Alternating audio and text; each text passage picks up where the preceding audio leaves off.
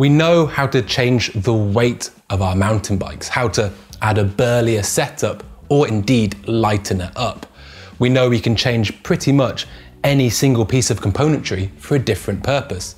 But how do we change the geometry of our mountain bikes? Well, today, with some slightly left of field thinking, I'm going to take my nuke-proof reactor into 3 distinct different geometry setups. So what is my goal? My goal, like I said, is to take this bike into 3 very different setups. The first is an XC-inspired bike, not totally dissimilar from the Reactor ST. The second is the bike as you see it before you, my middle ground, which is my go-to normal riding setup. And the third is a bike where, well, I'm going to try and increase the rear travel, but I also want to give it the same head angle as the Reactor RS. Now the RS is the most aggressive bike in the Reactor lineup and comes with a 10mm longer fork as stock. So what tools do I have available to me to change the geometry? Well, the first and most obvious is the flip chip on the seat stay. Now this means I can alter the geometry between 2 settings. There's trail and rail. Trail is half a degree steeper, so it takes the seat tube and head tube to 75.5 degrees and 66 degrees respectively. And it's not just the geometry that changes, but also the kinematics of the suspension itself. Now, having it in trail mode basically increases the value of anti-squat. This essentially means that it will be more efficient under pedaling. But like everything with mountain bikes, it's a trade-off. A higher value of anti-squat tends to impede suspension performance when descending. But that's why Nukeproof give you the flip chip, so you can decide for yourself. So that's my first means of adjustment. What's my second? Well, my second is I'll be adjusting the stroke length of the shock. So what is stroke length? Stroke length is the length of suspension that compresses. So for instance, on a 140mm travel fork, the stroke length is 140mm. But our shocks have a lot less length. So how does that work? Well, on a linkage system, there will be a ratio, say 3:1. That means for every centimetre that the shock compresses, the rear axle will move 3 centimetres. This particular shock on this particular bike has a standard stroke length of 50mm, giving 130mm travel. But I can decrease it to 47.5mm and increase it to 55mm. That means I can take it down to 125mm travel whippet, or indeed increase it to a burly 140mm travel bike. And that's not all. To accompany the different travels out back, I'll also be changing some of the fork internals and things at the front of the bike to boot. Now, when I thought about this video, I wanted to keep it relatively cheap, as I wanted it to be something that you could potentially think about doing yourselves. It's for that reason I imposed a strict £100 budget cap upon this challenge. So needless to say, I had to get a little bit inventive later on.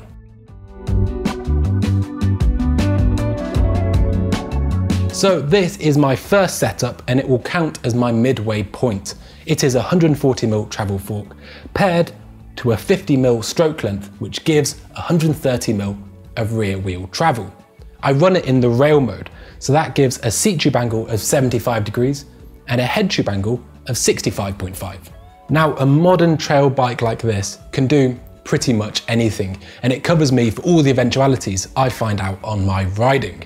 Now, a huge factor in this, and something that's very important when fettling with our suspension, is sag, because sag is kind of king when we're setting up our shocks. For that reason, I'm going to keep it very consistent. Always 30% on the rear and 20% on the fork, irrespective of stroke length. The importance of sag cannot be overstated, and that's for a couple of reasons. The chief of which is that it is relative. That means that 30% of a 50mm stroke is obviously longer or more than 30% of a 47.5mm stroke. This therefore then consequently changes how the bike rides dynamically. If you'll bear with me and take on a couple of assumptions regarding, spring rate and progressivity. If you have 2 of the same bike, both running 30% sag, but with different stroke lengths, and they hit the same bump, and we know that the speed and velocity, etc. is all the same. They will use a different amount of the rear wheel's travel. That's because there is something that we can adjust, and that's spring rate via air pressure.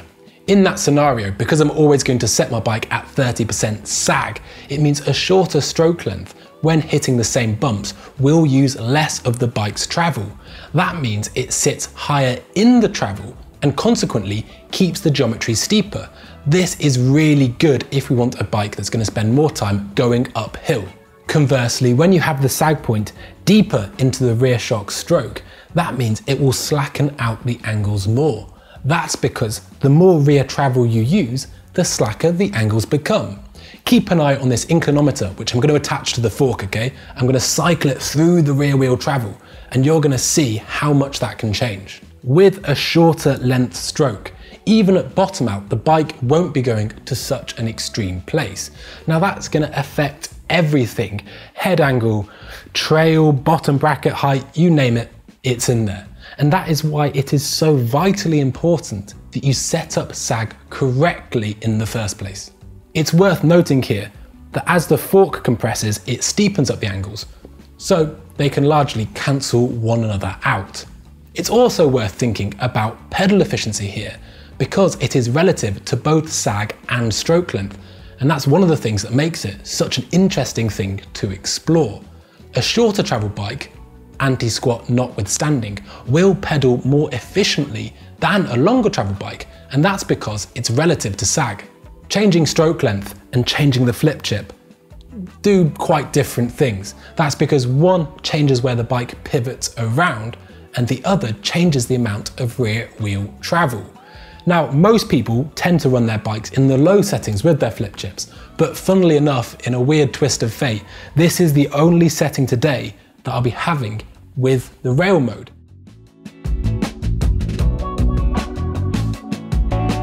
So now it is time for the first change. I want to change it into XC mode. That means I want to change the stroke length front and back. I want to steepen up the angles and increase the level of anti-squat. So let's get into it.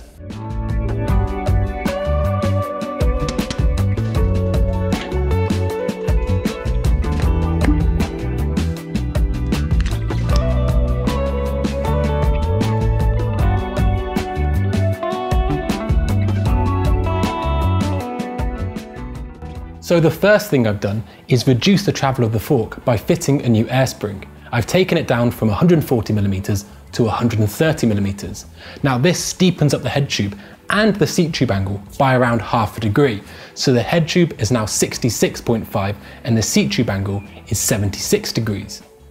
This was the first thing that ate into my budget. The air spring cost me around £35. And speaking of steepness, not only did I reduce the travel in the fork, but I've switched it into trail mode. This means my riding position in terms of head tube and seat tube angle is a whole degree steeper than normal.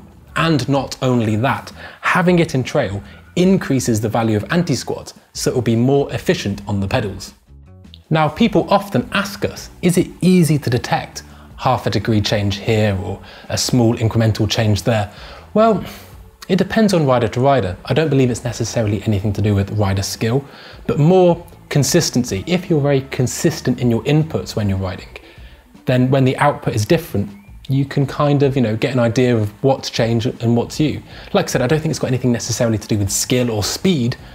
It's just about, being consistent and quite methodical in your riding. I also took out that 5mm spacer from the shock and replaced it with a 7.5mm spacer. This reduces the travel to 125mm at the rear axle. Now, 2.5mm, it doesn't sound like very much, but you've got to remember that it's relative to sag. We're going to be running the same 30% sag, which means it's going to be running higher in its travel, which means the angles will be steeper as we ride it, which really lends itself towards climbing.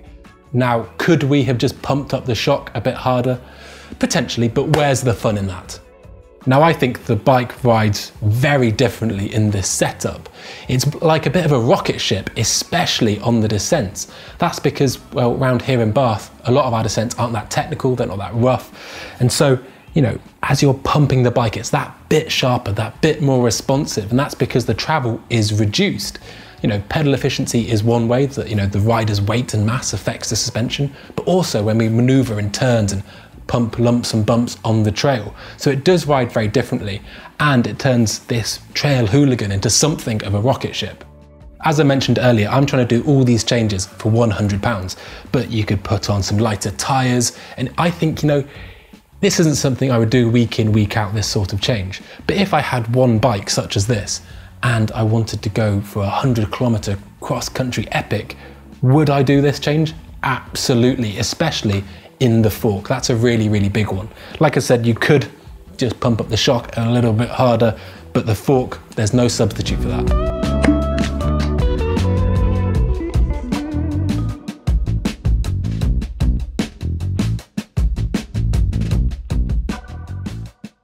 So now it is time for the main event. How to make a versatile trail bike versatilier.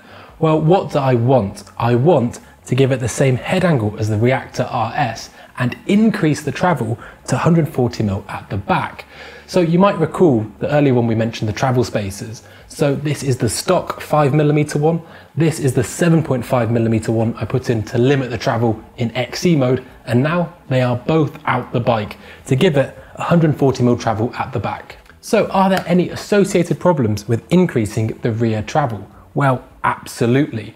Clearance is the main one. As the wheel comes up, it might even be touching that seat tube. So I'm going to be running it in the bike's trail mode to give it a bit more clearance. Now, this is one of the reasons I stayed away from offset bushes. It's because that would actually essentially decrease the eye to eye of the shock, bringing that rear wheel ever closer. Now, another thing that is worth bearing in mind here is, well, I wanted to make the bike more aggressive, so counterintuitively, I'm having to run it in the trail mode, which steepens the angles. So by putting it in trail mode, I am a whole degree off my target of 65 degrees. So what can be done? Well, let's go back to my £100 budget cap. I spent 35 of those pounds on my 130mm travel air spring for cross-country mode. I spent 5 of those pounds and admittedly called in a big favour with Finn at full factory suspension to make that spacer, that 7.5mm spacer for the rear shock. But what have I got left? So I've got 60 quid. What can I do? Well, I chose to spend that £60 on an angled headset. Now these forks here, the maximum travel they can go to is 140mm, which is what they're already at. So it kind of was my best bang for buck without buying a whole new fork. So these headsets can take off a different number of degrees. This one here is a -1 degree headset, but you can get them in -1.5, -2, and even theoretically, I suppose, you could run them the other way around to steepen up your head angle, should that be what you wanted. But I think bang for buck, 60 quid, to be able to, if you so wanted, drastically change your head angle, that's a pretty good deal. Also, something I'm really keen on is because it's not raising the front end, it doesn't affect the seat tube angle. So it should, theoretically, still have that really, really planted seated position that you get with the trail mode. You've also got to consider things like handlebar flop, trail, front center, the list goes on. Angled headsets are indeed very useful for people with specific needs, such as downhill racers who want to go absolutely warp speed. They can also certainly be of use to people that want to Marty McFly their geometry into the modern age, but I would suggest doing your homework. Now, something that's quite interesting here is the offset difference between the two flip chip modes is about 6mm, so that should be more than enough to cover for the 5mm adjustment I made in the stroke length, and by having it in the trail mode, I hope to avoid any clearance issues. Now, theoretically, in the initial part of the stroke, it might be more like the trail mode, and as it goes deeper into the stroke, it should become more like the rail mode, or at least that's the theory. Now, a small but important caveat here. You know, Nukeproof didn't just close their eyes and pin the tail on the donkey without too much thought. I imagine each one of these pivots was absolutely agonized over in terms of placement. What I'm trying to say is, you know, quality of travel and feel of the bike is far more important than an arbitrarily bigger number that might not actually give you the desired suspension feel that you require. People often write into us to ask about increasing travel by adjusting the stroke length. Now, this is something that if you were to do it, you need large amounts of clearance behind the seat tube because your bike is going to flex quite a lot under high amounts of load. So just be careful with that. If you did want to start experimenting with your own bike and how to make it slacker, a good place to start can be some offset bushes and an angle spacer which sits just below the head tube and can take about half a degree off the head tube angle. So the final question, is it worth it? Well, I think the XE mode is really worth exploring, especially with the shorter travel fork. That's because you can pump up your shock harder and largely kind of cheat the system there. But one thing you can't do is steepen the head tube angle by pumping up your fork. So that is really worth visiting. If I was going to the Alps or something like that, would I fit an angle set? You know what? I'd probably put the money towards some big old tires or some rims I didn't care about. As fantastic as they are and how effective as they are, a bike like this doesn't need it. But like I said, maybe your bike doesn't have such aggressive geometry and you want to get the numbers to be more kind of modernized or out there.